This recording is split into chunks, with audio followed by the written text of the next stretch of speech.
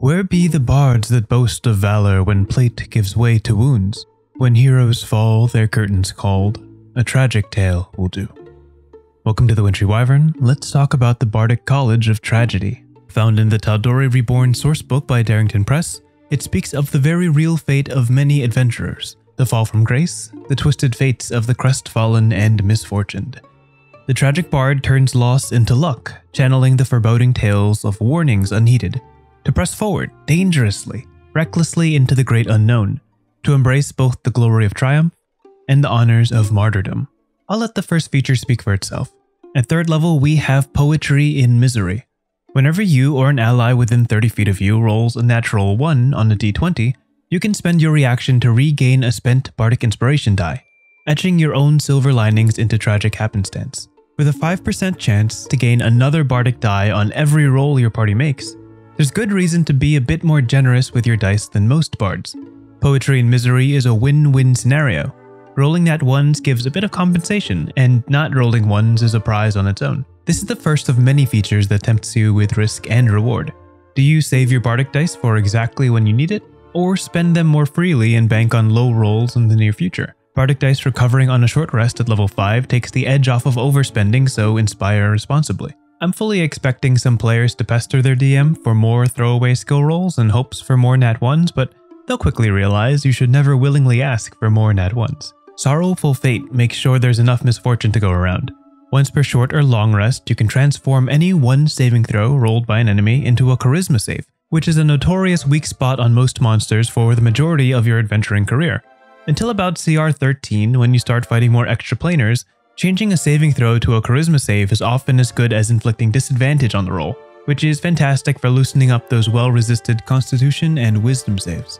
The second half of this feature is mostly flavor, but very fun. You deal a little bit of bonus damage, and if the target drops to 0 hit points within the minute, they have to soliloquize their mournful last words. What kind of speech would burst forth from a dying gelatinous cube? Only one way to find out. Pride cometh before the fall is the major theme of this level 6 feature, Tale of Hubris. Whenever an enemy crits on an attack against you or an ally, you can use your reaction and a Bardic die to divine their demise. For the next minute, attack rolls with an 18 or 19 on the die also count as a critical hit against that creature. The effect passes once the prophesied crit arrives. This is another way to spend your reaction that perfectly mirrors the reaction you got at level 3. You can spend dice on enemy nat 20s and gain dice on allied nat 1s, forging a bit of a karmic cycle.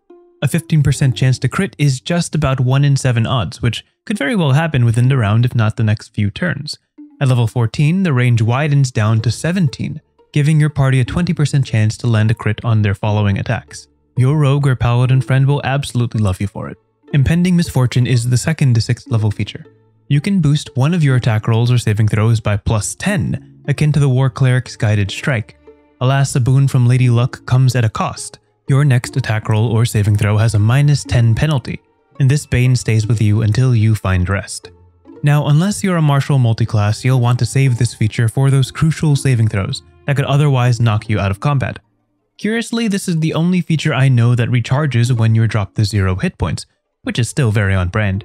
The wording is a bit interesting though, because as written, you can absolutely use this on your death saving throws. And why wouldn't you? A plus 10 is a guaranteed success and may very well save your life.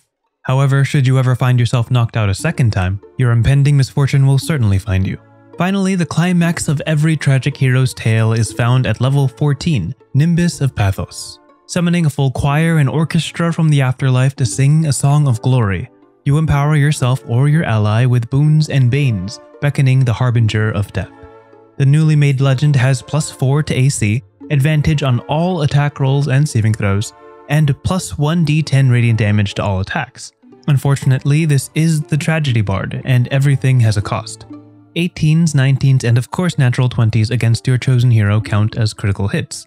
That plus 4 AC will help against most attacks, but about 1 in 7 will strike painfully true. Additionally, after 1 minute, the Blessed One immediately drops to 0 hit points in an unstable state. Surely your cleric's death ward or healing word can save them, but a hero of this might often draws the most attention, and more than likely the most ire. This feature is a proper capstone. Not only does it feel powerful, because it is, it's also crafted in such a way that the stories will write themselves. A proud warrior accepting their martyrdom, a cleric duty-bound to survive at any and all costs. And of course, why can't the hero be you? A bard sworn to speak the stories of others. Perhaps it's time for your tale to be spoken to truth. Tal'dorei Reborn is out now, should you choose to buy it. May your tales always be tragic, your misfortunes always miserable, and above all, stay frosty.